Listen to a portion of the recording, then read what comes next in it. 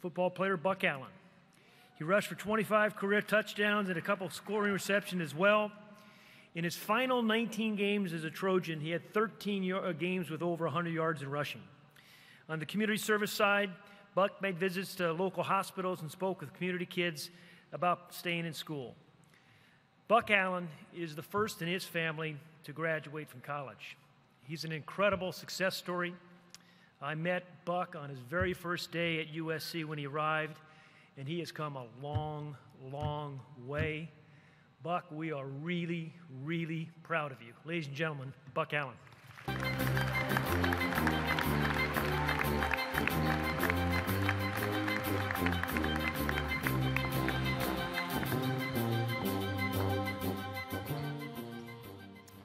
How y'all doing?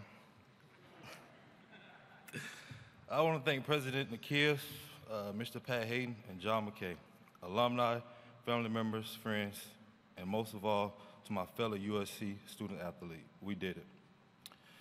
If you would have told me 4 years ago that I'd be up here right now trying to do this speech, graduating from this amazing place, I would have said you were crazy. Totally crazy. And it's not just because I don't like giving speeches, but because the distance I traveled in the last 4 years feel like 1,000,000 miles. I want to say a few things about my journey. Today's a good day to talk about our journey. I come from a little town outside of Tallahassee, Florida, called Miccosukee. It's about as far as from Los Angeles you can get. And I don't mean just in terms of miles.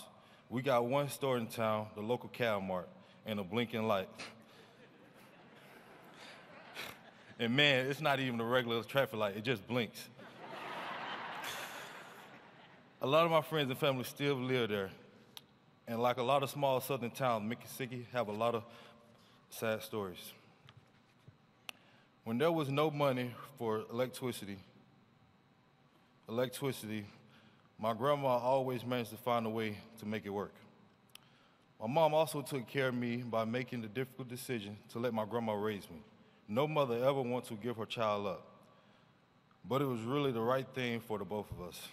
Sometimes you just have to know when asking for help is the best thing to do. My family is here today: Rosa Brown, my grandmother, Harlan Brown, my granddad, Deontay Lilly, my little brother, and Melissa Brown, my wonderful mother. But my older brother, Vaughn, my role model, isn't here today. He's in prison in Tallahassee, Florida. Every day I miss him. When folks ask me how I would spend my money, the only thing I really want is a good lawyer so he can get justice in my brother's case. It's also important that my little brother, Deontay, knows how much he means to me and how proud I am of him every day for trying to be better. I was blessed that my grandma lived near a park with a big field in Miccosukee and a Boys and Girls Club. And that's where my journey today really starts. See, the Boys and Girls Club was my second home. It was my safe place to figure out who I was, who I wanted to be, and what I was good at. Nobody really ever asked me those questions. When I started middle school, I knew I wanted to play football, but there was one big problem. I didn't have a ride to and from football practice. The bus didn't run that late, and my grandma did not have a car. That's when our club director, Mickey Cullen, stepped in. Without anybody looking, Mr. Mickey gave me a ride to practice almost every day. Sometimes I spent the night at his house with his family. They became my family. They showed me a different life, a different world. But without that simple thing he did when I was 14 years old, I don't know where I'd be today, probably not here. Mr. Mickey still drives.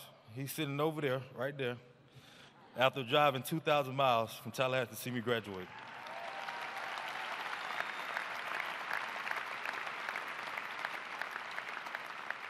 When I finally showed up on campus in 2011, I was 3 weeks late for classes, even later on the football field, and really, really late learning how to be a college student. I had no idea what I was in for.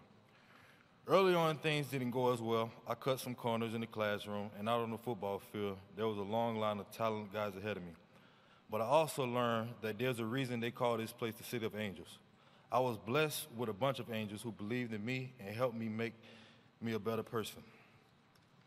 In the classroom, I was blessed with the help of all kind of tutors and learning specialists and academic staff.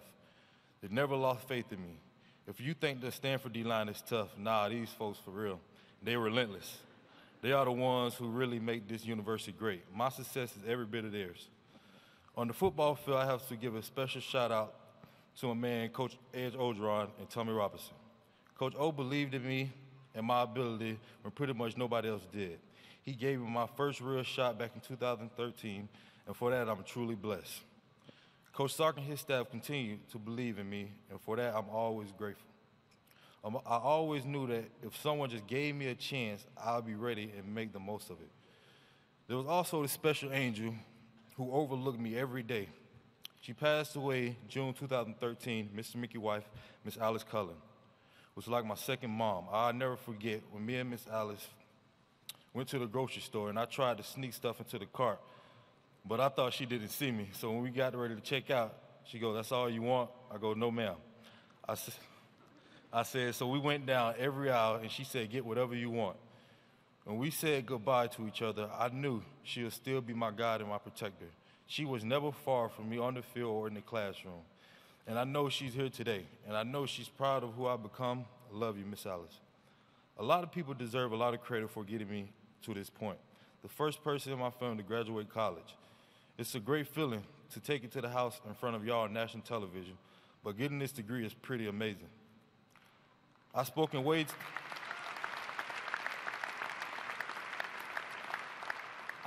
too long, so let's end it this way. We've done a big thing here today. Graduate from USC as a student athlete. It might not feel like it, but we are an elite group, and people look up to you and me. But are you going to look back? Are you going to be someone's angel, or are you ready to become someone's angel? That's a question I'm going to remember in the days of the years ahead of me. And even though I'm now a Baltimore Raven, I'll always be a Trojan. Fight on.